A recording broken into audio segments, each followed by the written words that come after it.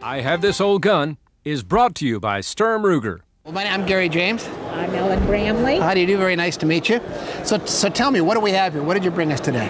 We have a 30-06 that my husband bought extra wood for, built the wood up, and then did his carving in the rifle. This is one of 5 that he has done over the years. Did it actually as a hobby, but has had a lot of people see them. And it's really a spectacular piece. It's interesting. Customized guns are kind of interesting. It's difficult to put a value on these. I can tell you now, originally you said that this was an 03 Springfield. That was a brand new 03 Springfield.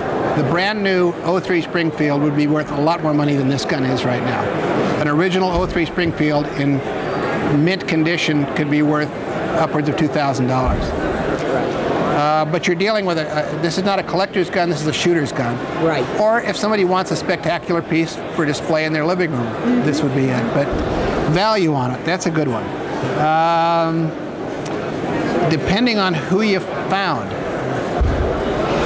I would say $450 to $650. But again, it's difficult.